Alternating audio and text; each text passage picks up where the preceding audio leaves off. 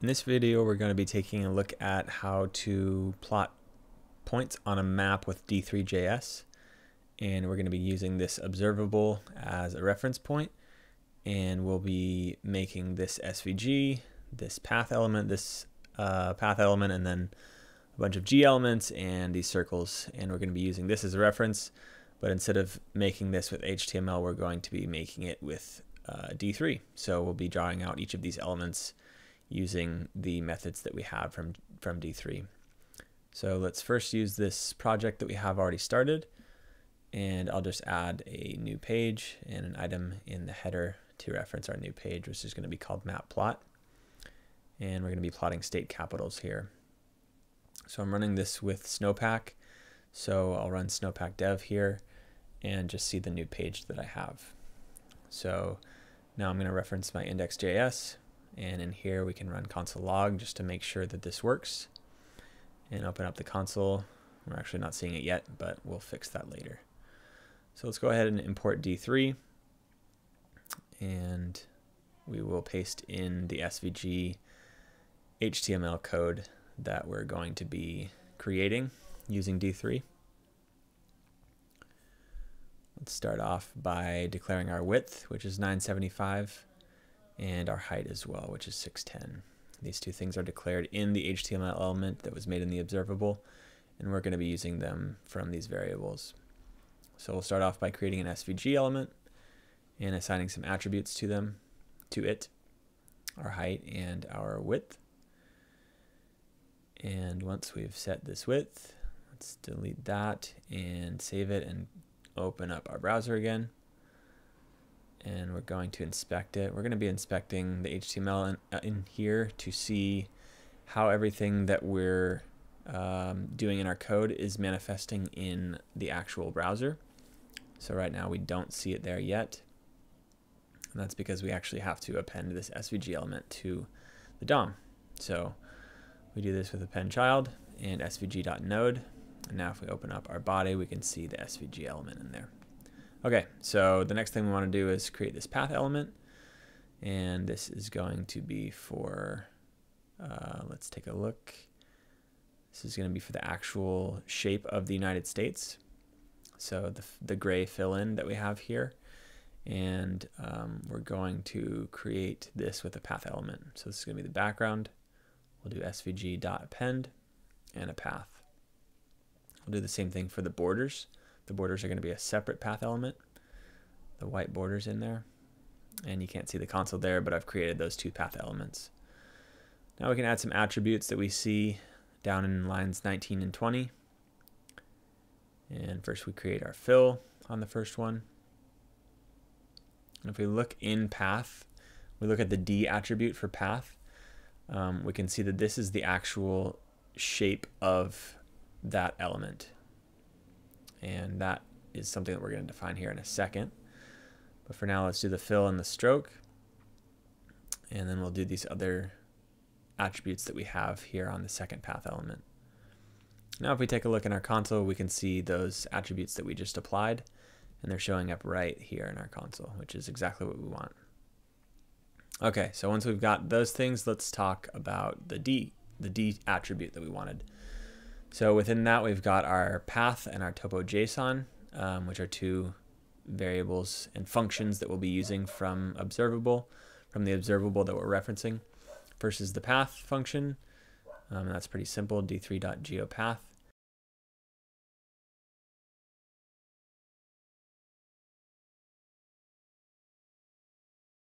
And then this topo.json is more of black magic. We're going to import this from this module that we've installed, and I can't exactly tell you what it's doing. I am running into some issues here. There was a bug that I had and finally fixed it, I think. Okay, cool. So I had to make sure I was importing it correctly. Now those things are still showing up, so I made sure that I'm not breaking anything, which is good. Now that I'm importing it correctly, let's go ahead and set this D attribute. And this is pretty simple. We can just copy and paste this stuff. Like I said, I don't truly understand what topo.json does. I know that it's giving us information about the United States and what shape they should be. But I don't understand a lot about it. So we're just going to use it as we see fit and as it's used in this observable here. So we'll go ahead and download this file that has the state capital data. And we'll import this as well once it's downloaded. And we're going to use this for our D attribute, this path topo.json. And now that we load this up, you can see that it's actually showing stuff in the browser. So that's good. We have the shape of the United States. So we can get rid of that. We'll bring it back. Now we want the borders. And so we'll just use the same, or this other function that's declared in here. And we'll just copy and paste this. I don't truly understand what's happening here. There is some kind of comparison, and we can look at the objects that it's comparing. Once you go in here, you kind of see, let's open this. You can see a bunch of arrays, and it's kind of actually confusing. I don't truly know. Even when I look at it, I don't really know what's going on. So we'll just take that for what it's worth and assign the attribute here. And then load this up, and we do have the borders now for each of the states. So now that we have the borders, the next thing we need is to add the actual points. And these points are coming in groups. So we'll create a new variable here, and this is going to be the state capital elements. And we're going to append that G element that we had. And again, we're going to be assigning attributes, and we're just taking these from the actual HTML that we have below. So we can just kind of copy these from line 36, which is what we're doing.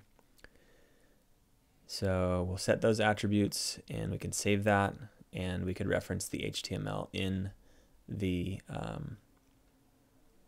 actual DOM in here. But what we want to do is, using each of these data elements in the array, we're going to be creating a new G element for this. So we want to map this to the data. So for each one of these elements in the array, we have a state capital, and it has the name of the state and the name of the city, and then it has the latitude and the longitude. And we're going to be using each of these things to show them in the map. So it's destructuring here into several different variables. And this is using map, but we're going to be using D3 related functions in order to do this. So we'll download this file, and we're going to move it into our folder, and then we're going to convert it from CSV to JSON using this command. And this is something that comes with D3, but you can also use npx to do this conversion from CSV to JSON. So we've got that in there. We'll import the file. We're going to take in this projection, and projection is also something we're just kind of copying and pasting in here. This is doing something with GeoAlbert's USA. That's a function that draws out the USA in a certain shape. And so this is going to be a flattened USA. And I don't know exactly how this works, but I know that's what it does. And then we're going to give it our height and our width and our height divided by 2.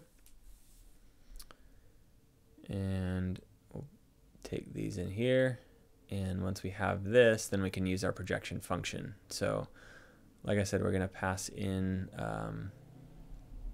this is actually the wrong syntax, so we're going to change it to data, and then our data is going to be the data that we loaded in just now, that we imported. And then instead of the map function, we're going to be using select all G, and since there are no G's yet, we have to join on G. That G element, that's going to create these new elements for each data item. And so now if we save this, if we were to save it and jump over to the HTML, we would see them loading in. But let's add another child to that item that we've just created. So we're going to add this G item in here, and we can add the attribute of transform like we can see in the HTML. So we transform, and then we're going to be using a function here, and we're going to be pulling this D as an item in the data array. And then for this D, and we can actually destructure, we want longitude and latitude for this. So we can destructure, let's see, I've got an issue with our closing some brackets here. So we can destructure this D to be our longitude and latitude, which are going to be attributes of that item. And now if we've got our G, everything looks good here. We should see this SVG element showing up multiple times throughout the map. So we haven't added any circles or anything, but it's probably going to be showing up all around here. So now if we are to add a circle to that, we would append circle onto that G element that we just created. And let's give it a radius of 2. And jump over here. We don't see anything yet. So let's see, we're going to do some troubleshooting, and I think we're going to burn through this video. Inspecting here is key. I'm buzzing through this because I'm debugging here, but inspecting in the actual browser console is super helpful. When using D3, you can see where stuff is showing up, and you can see I'm like adjusting the radius to see where this stuff is. And eventually I will look at, so I'm looking at the transform, and I see there's a syntax error in the transform. And so you can see how I'm ending that. There's like an extra double quote, which is kind of weird if you look at that. There it is. So let's fix that double quote. Something in here is not closing properly. So we'll get rid of that, save that. Now you have these giant circles. Okay, so I can go back and change my radius to something normal, at least something that I want. So 2. Now we have the circles showing up like we want. Now we want to pop in this text. So we're going to have to add this text, and we're going to set attributes just like we've done with everything else. And we'll set y to -6, just like it's set in this HTML down here. And we want to pull in that description. So our text here is going to pull from the element, which is going to be d.description. And we can destructure here as well.